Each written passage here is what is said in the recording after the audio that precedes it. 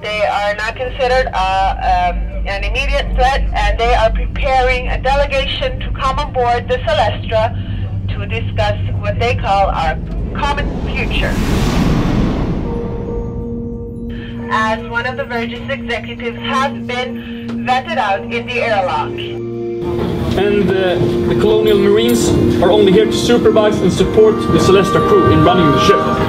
So from this moment I declare martial law by the power invested in me by the military and the civil law.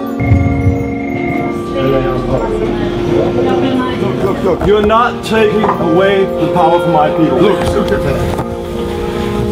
There's power to stop the attempt to do a blind jump that will cut power and everything else as well. You have jumped successfully, people.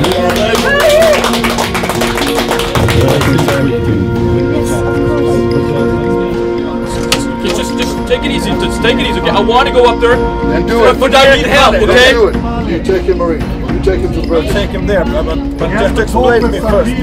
What are our options here? Our options are we need to take down the AI before it infiltrates all systems. If you get me up there, I can fix this. Okay.